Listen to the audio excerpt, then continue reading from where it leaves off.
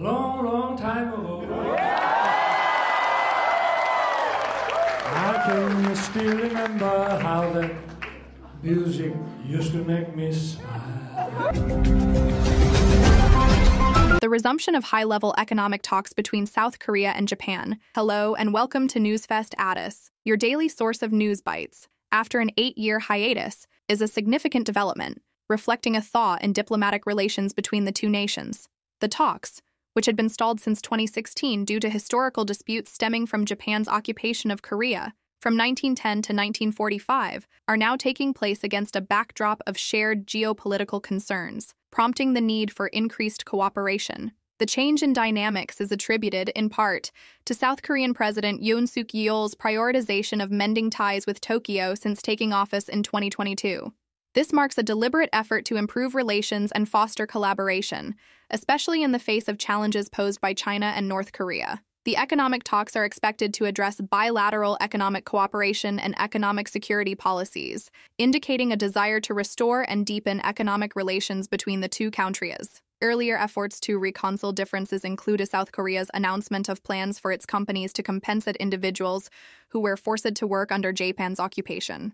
This move, aimed at resolving historical grievances, aligns with broader U.S.-led efforts to present a unified front against common regional challenges.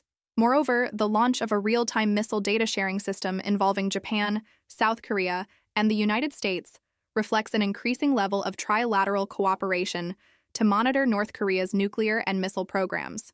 This collaborative initiative underscores the strategic importance of overcoming historical disputes for the sake of regional security. Despite these positive steps, challenges persist in the bilateral relationship. The decade-long ban on seafood from the area around the Fukushima nuclear power plant by South Korea, and a recent South Korean court ruling in favor of comfort women who were forced to work in Japanese wartime brothels remain sources of friction. Additionally, South Korea's Supreme Court upheld rulings ordering Japanese companies to compensate South Koreans who were forced to work under Japan's colonial rule, leading to protests from Tokyo. In conclusion, while the resumption of high-level economic talks signals an improvement in South Korea-Japan relations, the road to complete reconciliation is not without hurdles. Both nations appear committed to overcoming historical grievances and strengthening ties for mutual benefit, yet addressing remaining contentious issues will be crucial for building a lasting foundation of trust and cooperation in the region. The resumption of high-level economic talks between South Korea and Japan carries implications beyond mere economic collaboration, extending into the realm of regional security. From North Korea's perspective, the improved ties between Seoul and Tokyo may be perceived as a potential security challenge. The development of closer relations between these two U.S. allies could create a united front, strengthening their collective ability to respond to regional threats, particularly those posed by North Korea's nuclear and missile programs. The establishment of a real-time missile data sharing system among Japan, South Korea, and the United States further reinforces the cooperative efforts to monitor and address security concerns on the Korean peninsula. This alignment could prompt North Korea to reassess its strategic calculations and adjust its approach in response to a more unified stance by its neighboring nations. Beyond the economic considerations, the behind-the-scenes collaboration between South Korea and Japan suggests a deeper level of coordination for joint security purposes.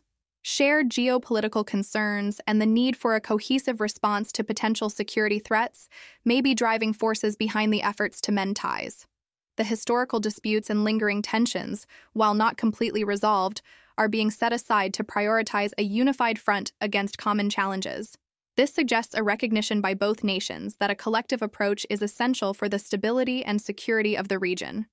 As such, the economic talks can be seen as a symbolic representation of a broader commitment to mutual defense and cooperation, reinforcing the idea that the ties between South Korea and Japan extend well beyond economic considerations to encompass shared security interests in the ever-evolving geopolitical landscape of East Asia.